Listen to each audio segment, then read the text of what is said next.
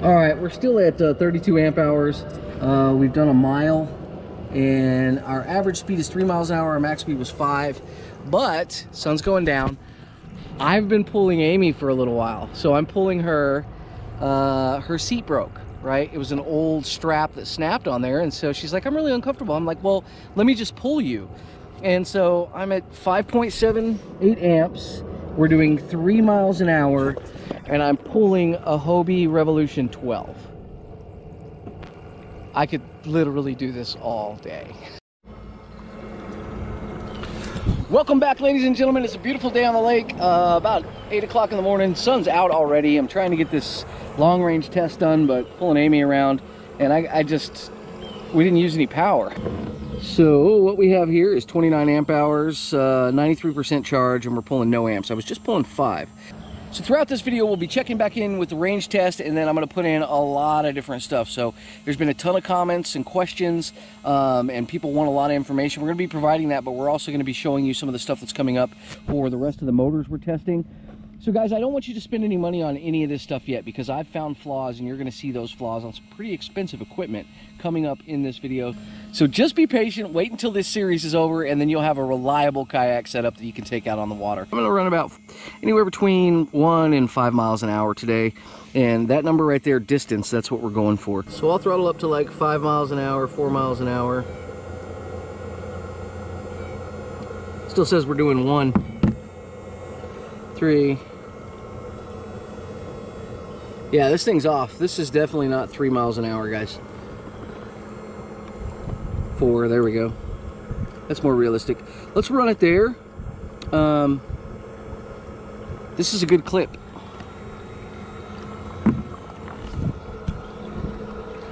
I think that's a good speed.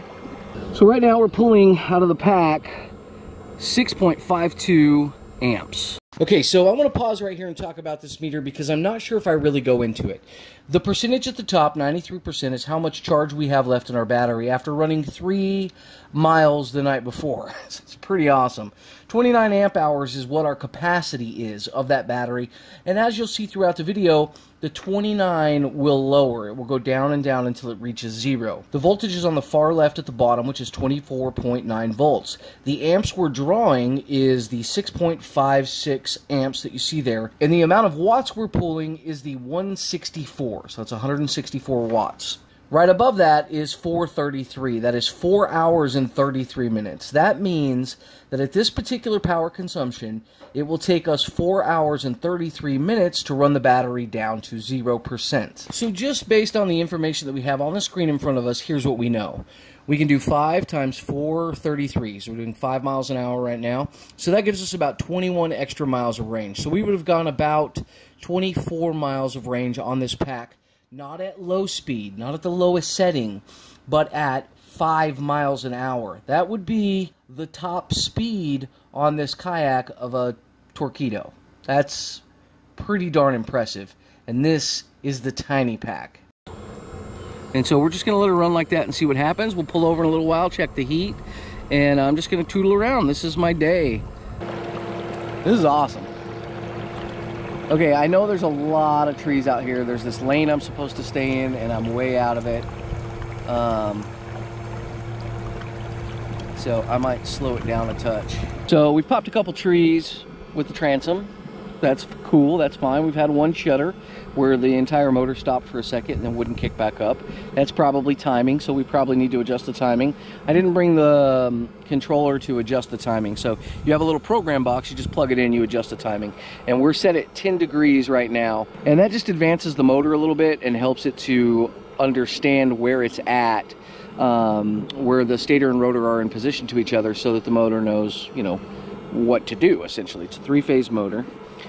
But this is a sensorless motor, so it can shudder a little on startup. But when you raise the timing from 0, every little notch you get up, you end up with more heat and more amps. And I think we can put it to like between 10 and 16. But every time you add a little bit to that number, you produce more heat and you draw more amps. But at low speed, the motor actually runs more, it's less efficient, but it's more controlled. It doesn't hunt. It doesn't look for, you know, that perfect way to run. When you first start it, it'll kind of shudder a little bit, at low speed. That's not good.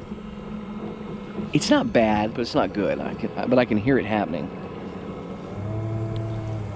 I haven't given this a high-speed run because I'm trying to see where we're at number-wise. Ah, shade. Much better. We're going to follow this entire line all the way around the lake and then have to come back. Hopefully I'm not paddling all the way back. So another thing this is going to test is weeds in the prop, guys, because when you're up here next to the shore, that's where more of the weed beds are, so that's kind of cool. Ah, so beautiful out today now. As soon as I got in the shade, I'm like, oh, it's just a beautiful day. We're going to continue the long-range small battery test here in a minute. Now, I call this the small battery test because it has 24 cells in it that are 8,000 milliamp hour, okay? The big battery pack I'm building from batteryhookup.com has 128 amp hour cells. It's gonna be ridiculous. Like, the thing would run for a week. So anyway, so you definitely want to stay tuned for that. So I went out to the lake the other day and installed a new system and we did some testing. Unfortunately, we had some issues, some manufacturer defect issues that really killed us. But I want to go ahead and show you the video and then show you what happened. Also, I added a hydrofoil because of the whole design of the boat and we hit plane. And you're going to see it with your own eyes. This is where all the other videos you've seen, the maximum speed we hit was about 8.5. On this day, I hit 10.5. I was testing without the camera, so I didn't record any of it. I hit 10.5, and then my buddy jumped on there. He's 160, and he was able to hit 11.5. And in the end of this video, as he's pulling off, right before we had our problem, you can see the boat hit plane. It's incredible. You'll actually get to watch it happen. So enjoy watching a kayak overcome the bow wake and actually hit plane. Oh my God, it's so awesome. What speed did you hit? 11.5. Okay, come over here. I'm going to trim the seat forward. Or actually, all you do is right in front of you right here. You can stay out there, just turn it. Right in front of you, there's a couple nuts, wing nuts. Loosen those and slide your seat forward. And then slide it all the way forward and then lock it down. There's no reverse, by the way. You gotta use the paddle. Or I'll push it down. This thing rips, man. This thing rips, right? Yeah, like, it's fast. The soon-to-be-released $3,000, 1,000 watts, what's it called, Torpedo, can hit 6.9. They said they saw 7 at one point. I'm just so happy it actually did it. My number was 10 miles an hour, dude. I got 11.3. Oh, yes! That's awesome. All right, just nail it from here. Nail it. Full throttle. Wow. It's planing. It's planing.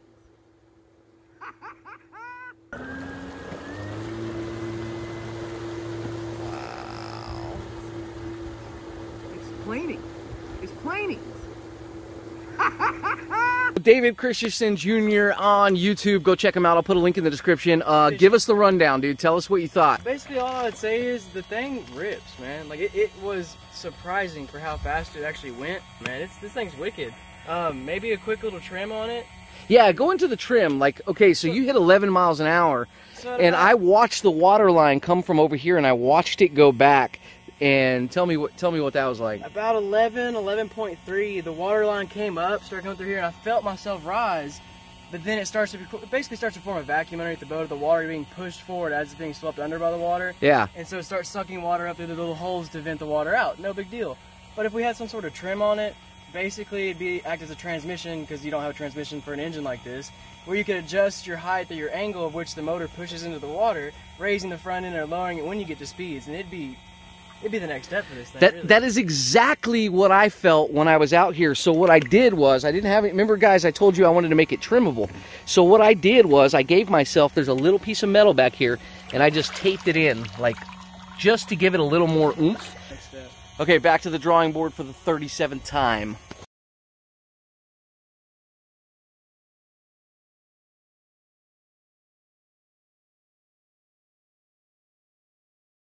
So that's not cool. That's leaking right there. And the reason why is you can just loosen it by hand. So yeah, totally loose, just loose. My connections are good. Look at, they're all loose. Look at this. The whole bottom is absolutely soaking wet. There's no way water can get in here. There wasn't any splashing. We're missing that much water. I filled it up before I left. It was this. And all the batteries are just wet. Not good. I'm very, like, that is very bad.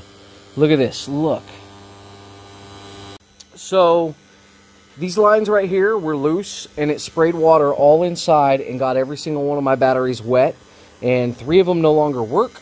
And yeah, I'm pretty, like, this is not good, guys. They were just loose and they squirted water everywhere. This is not good. This doesn't work anymore. We gotta fix this problem. Brand new. But you cannot do this. You cannot leave these loose. I was having some problems. I couldn't quite understand it. I opened the box up and it's full of water.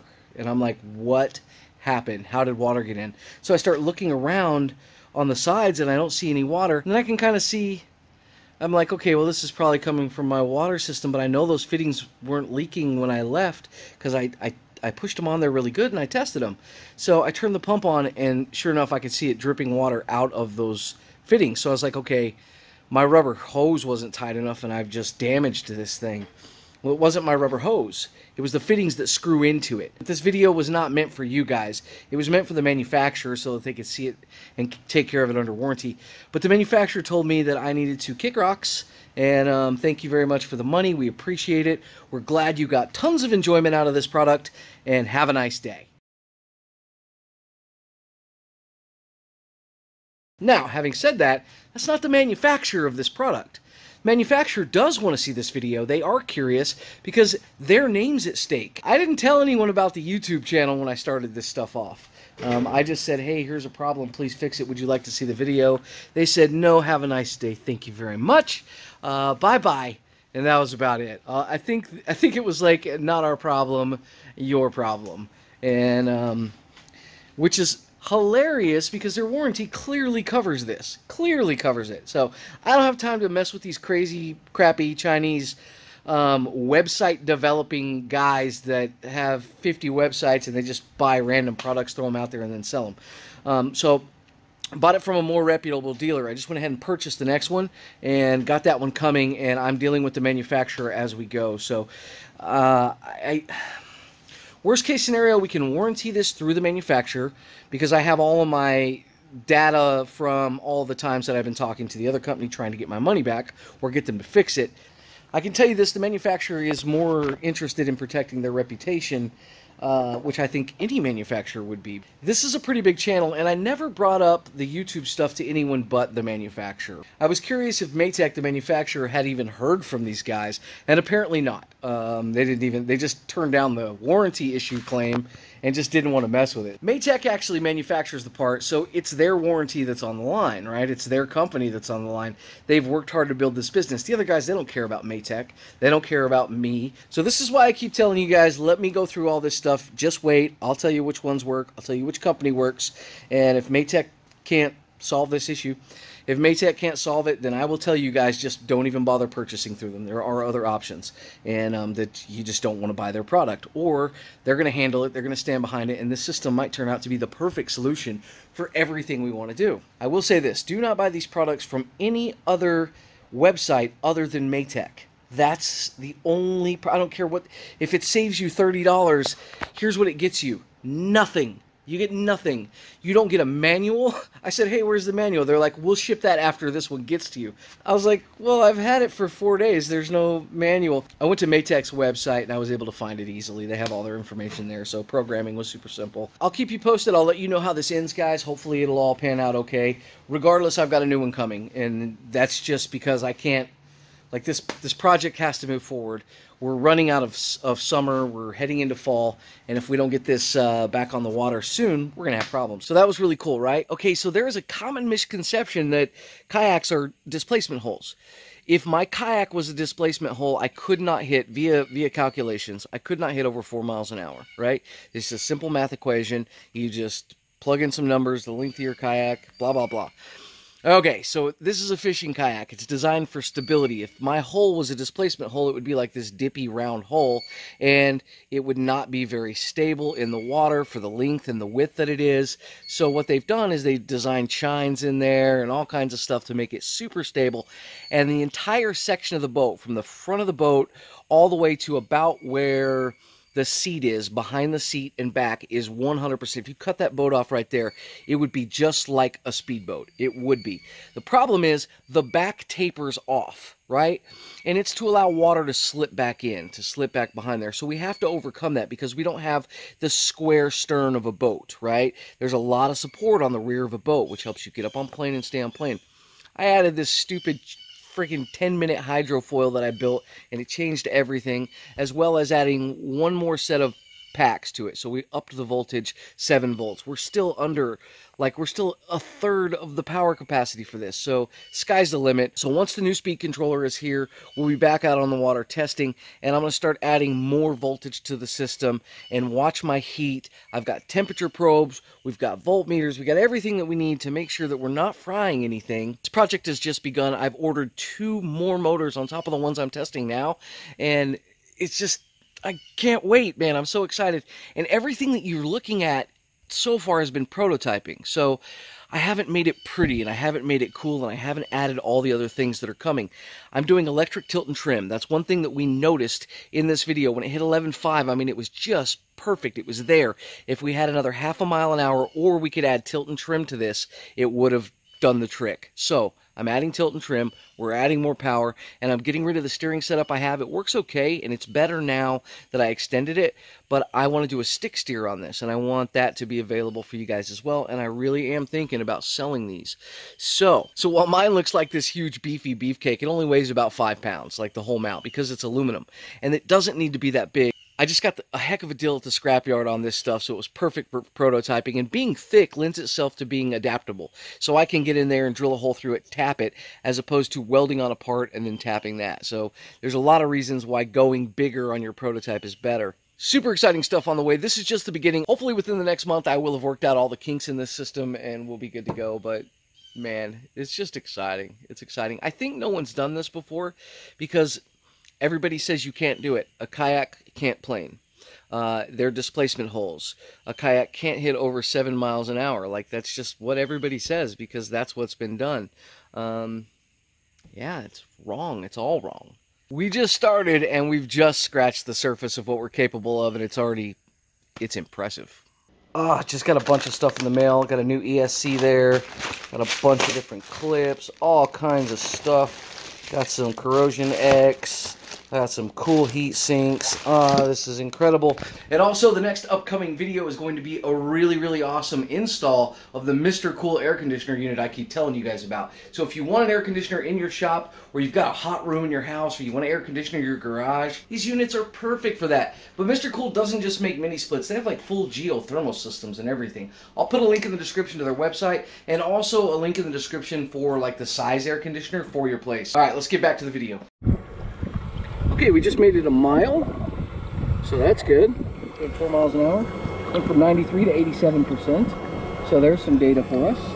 And we're pushing 182 watts at 4 miles an hour using 7.4 amps. And we're at 24.6 volts. So we have a ton of power left. It's going to be one of those long days.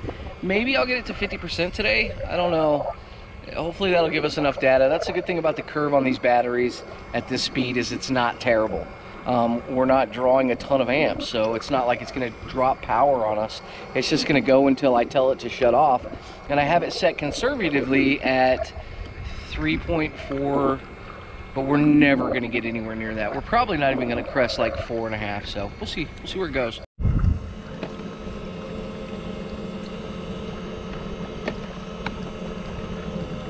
Ooh, we got weeds in the prop.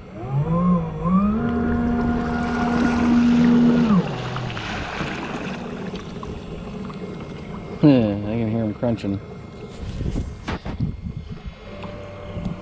So I ran right through some weeds, so that's a good thing. Now at 3 miles an hour, we're at 11 amps. So it is adding some torque to it. We got to find a spot to pull over. Get these clear. Okay. So we're doing 3, but we're at 10 amps. So we definitely got something in the prop. We're gonna hit the boat dock. Okay, so I brought a temperature gun for you. First thing we're gonna test is the temperature of that water. 84 degrees, staying nice and cool. Water temperature outside is kind of undetectable. All right, let's check our wires. 114 degrees on the wire. Check our connection. 109, 123, 128.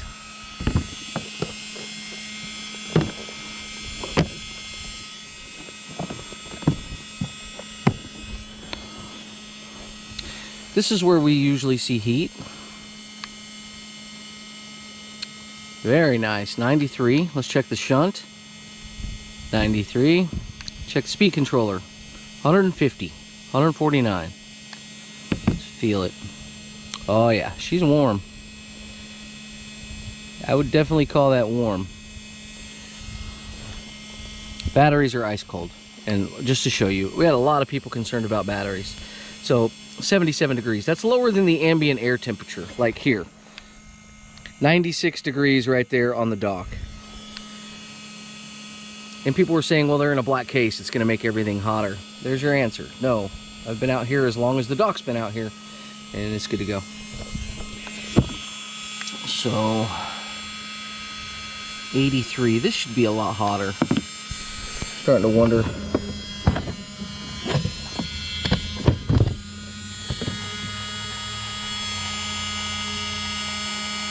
It's moving water. Well, let's see where it's at right now. Oh, it's already cool. 107, 105. Caps are at 148. So when I came up, let's see what the hoses are. 97, 105. So that's your in and out. When I came up to the dock, I actually blasted it up to 15 amps. Yeah, it's way colder. This is working really good. The caps are still hot, but this is really cold. Well, it's 100. Went from 150 to 100.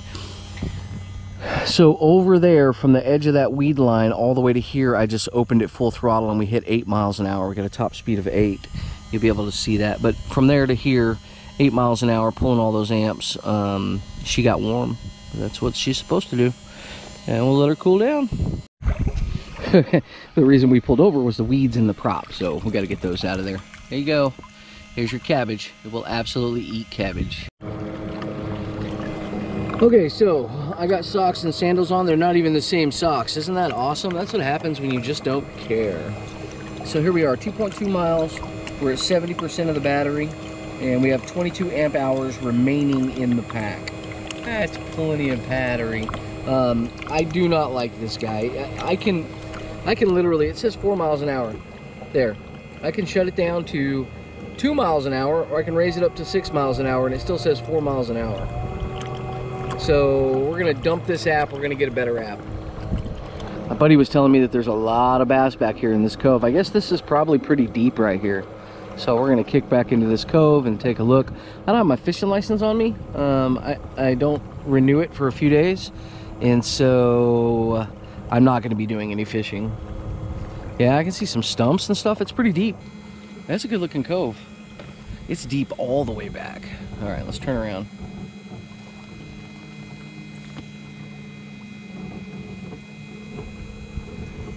This thing will turn on a dime. Turns within its own footprint. Like, no problem. Look at that. Straighten her back up.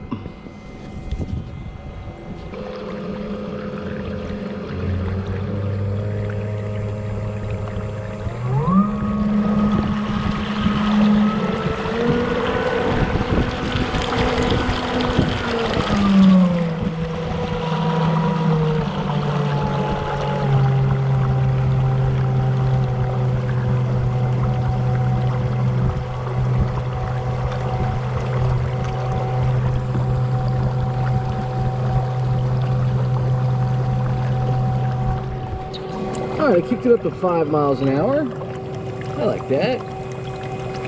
2.23 miles. And 21 amp hours remaining at 67%. So we're drawing 20 amps right now from the battery pack at 5 miles an hour. So that kind of gives you an idea as to where this particular motor lies. And this is about what 5 miles an hour looks like on the boat. And that's above the top speed. That's above the top speed I think Bixpy Jet would do on this. And right at the top speed with this kayak that I think Torpedo would do. Now Torpedo has 100 watt coming, or 1,000 watt coming out soon. We are currently claiming 466 watts. So I think they're at 500 watts. So let's do 500 watts. Okay, we're at 509 watts. We don't have proper speed, but we're doing 5 miles an hour. So, you know, there's prop differences and everything like that, but from what I understand, 5 miles an hour is about what we'll get. Your 1,000 watt motor gets in the 6 to 7 mile an hour range on a bona fide kayak, is what I've heard. So let's see if we can hit 1,000 watts. Whoa! 4,000 watts! I'd never looked at that number before. Holy crap, we just shoved 4,000 watts down her throat. That's incredible. She can handle motor can handle 13,000 watts. Guys, we're only on 3 lipos right now. Like 3, we're at 20, in the 20 volt range. We're not anywhere near the insane 16S capacity of this. We're at a 6S. So we can add 10 more 3.4 cells in series. So really awesome. Super exciting. So I think where we're at right now is this is a good representation of bouncing all over a lake. We've almost went from one end all the way to the other. And then I think we're gonna be able to go back. This is kind of like how you would fish this lake. We've only been running for 48 minutes, but it's been a solid 48-minute run. So I don't know how many of you guys would actually run for 48 minutes straight and not fish throughout. So a pack this size is totally big enough for an entire day fishing without question. I think it can get you where you need to go. We'll check the numbers at the end, but I think this will do for a lot of you guys. It certainly has enough power. 8 miles an hour is faster than you're gonna get on anything else. So I like this pack, I like this setup, I think it's good, and this is safe. So far it feels very, very safe and usable. With the exception of the bearings and the motor and this thing being underwater, which is why I'm suggesting you guys don't purchase anything yet. Let me destroy this motor. You don't need to do it, let me do it. Let me see how long it lasts. 155 watts, and we are at 6.7 amps, right? So 51%. So far we've traveled somewhere in the neighborhood of 4 or 5 miles. Not really sure. We'll check it at the end of the trip. I'm gonna go ahead and run her down to 0 and let the battery alarm go off, and then we'll know for sure what the range of this pack is. So a couple more hours out here at this rate, guys. Oh, it's absolutely calm still out here. So the other GPS was off without question. It's saying 3 when I'm hitting 4, roughly. So our average speed says 3 miles an hour. Our average speed is closer to like 4.5 to 5 because we bursted speed a little bit. So we know that that's wrong. And we know that I'm currently tracking at 4 miles an hour or 3.5, 4 to 4.5. So it varies a little bit, but that's a pretty good speed for drawing 155 watts. I'm pretty happy with that. And we're still at 51%, which means we haven't even used half of our batteries. Any of your E-product packs are gonna be larger packs. This one, it's a large pack if you're running an RC car, but it's not a large pack to do what we're doing. But the range is incredible. Like, it's enough. Like, I wouldn't need to take a whole bunch of batteries with me for a trip and load everything down. I could just take a couple. So that's a really good thing. I say a couple, I mean a couple when I build my big pack. I've got 46%. I should be able to get 14 amp hours. So if I ran 14 amps for an hour, we would be out in an hour. And I might end up trying to do that just to try to push it and see where we get range-wise. And she is currently hitting 13 amps, 297 watts, and we're at 45%. So you should have about an hour remaining at this speed. This thing's blinking, and it's warning me that I'm at 31%. It considers that low. I don't remember if I set an alarm at that particular amount, but that's what's going on. So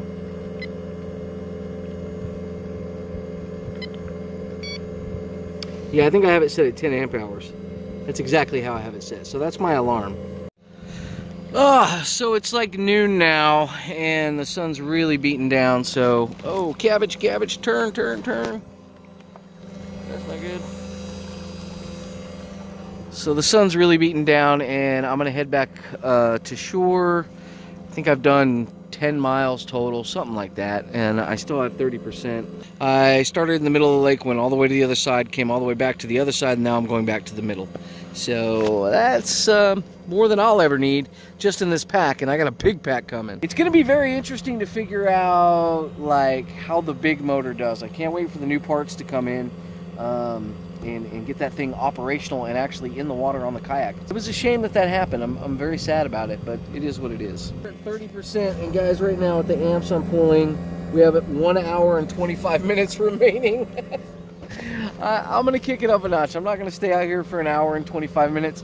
Let's see, 4 miles an hour. We can get 6 more miles out of this at this speed. I mean, what do you want?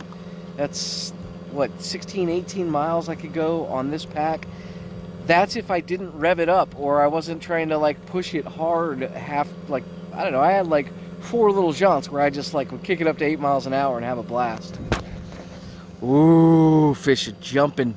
1, 2, 3, 4. And they were hitting over here when I was here earlier. This is where this motor's perfect, because you just dial it up. You see the fish jumping, you just fly over there, kill the motor, toss your lure, bam, right there. Look at that, look at them jump. Let's go catch them. Let's watch.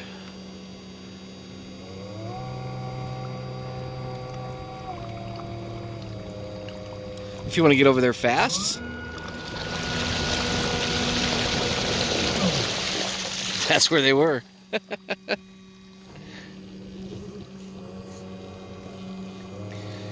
So I do want to play with the timing a little bit. I think I'm going to throw a little more timing into it, and I'm going to show you why.